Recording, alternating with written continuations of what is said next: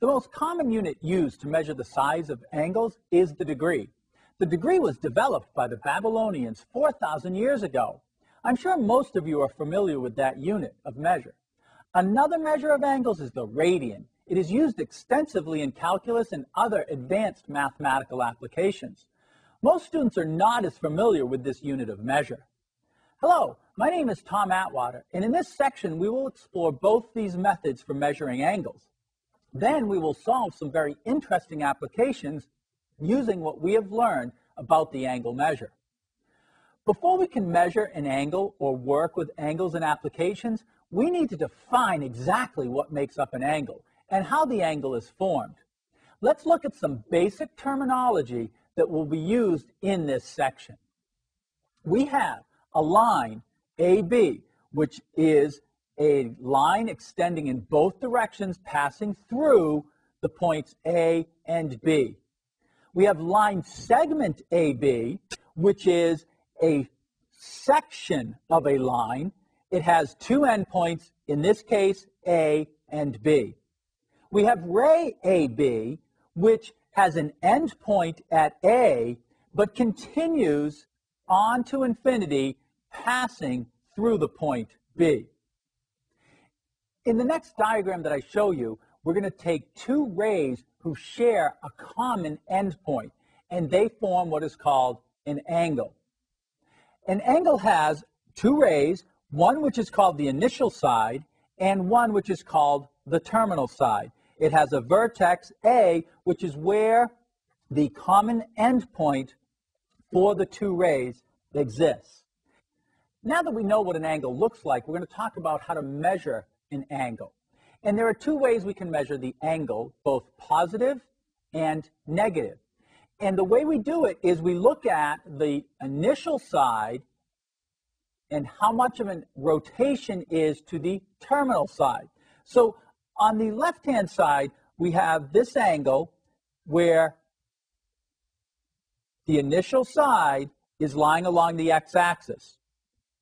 When we measure counterclockwise, we're measuring positive angles to the terminal side. When we're doing negative angles, again, in this example, the initial side lies along the x-axis, and we go clockwise to the terminal side to measure the angle, and in this case, it's negative. Next, what I want to do is talk to you about actually measuring the angles themselves. We have the basic understanding of the terminology, but here we have an angle that we want to find the value of K and then find the actual measure of these two angles. What you'll notice is that in this example, this is a right angle, which means that these two angles are called complementary because they add up to 90 degrees. So in this example, we're measuring it in degrees, and now let's figure out how that works. So we have to take the two angles, add them together. So the first angle we have is 5K plus 5. The second angle we have is equal to 3K plus 5, and that adds up to 90 degrees. So 5K and 3K gives me 8K. Then I have plus 5 and 5 is 10 for 90. So 8K is equal to 80. K is equal to 10. So that's the value for K, but now what we need to do is actually calculate what each of the angles is by plugging K back in. So we have 5 times 10 plus 5, which gives me 55 degrees for the first angle. Then we have 3 times 10 plus 5, and that adds up to 35 degrees, which of course we would expect because we knew that these were complementary, which is to say they added up to 90 degrees, and 55 and 35 gives us 90 degrees. Let's take a look at an angle in standard position, which means that its vertex is at the origin and its initial side is along the positive x-axis. So here we have an example of an angle. You can see the initial side along the positive x-axis, and the terminal side, in this case, falls in what's called quadrant 1.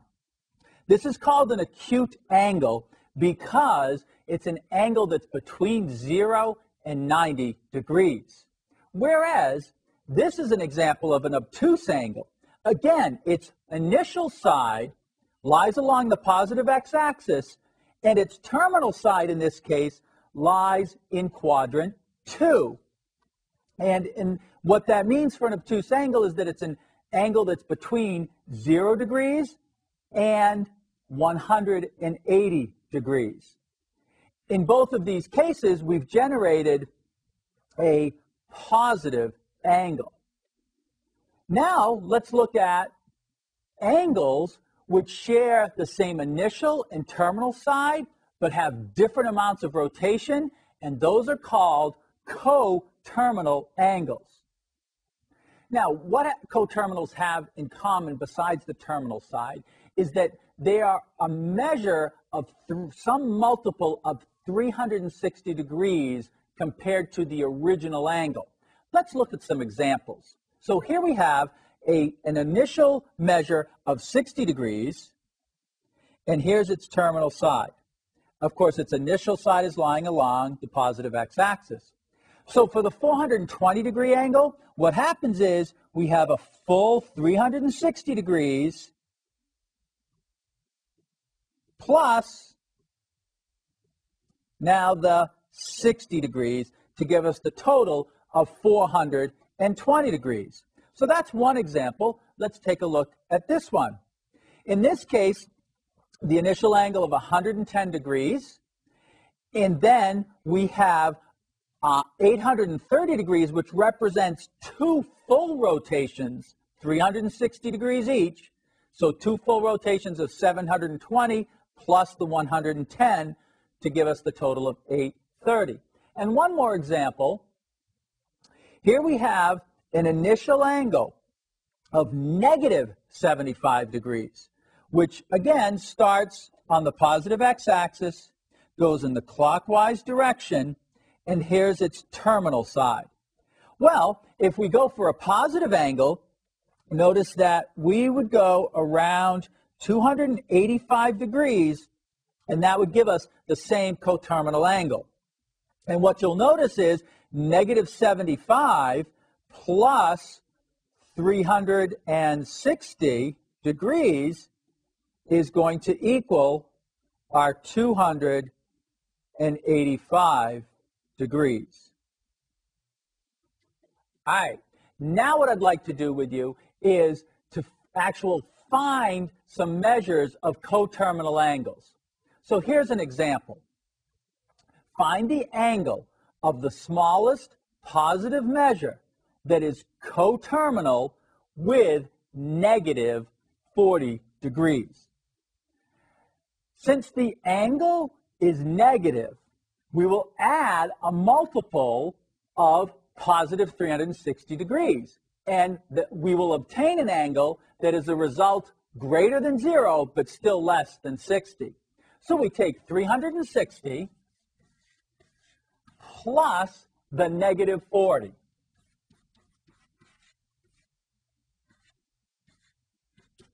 And then we end up with, of course, 320 degrees, and that gives us a positive angle that is coterminal with negative 40 degrees.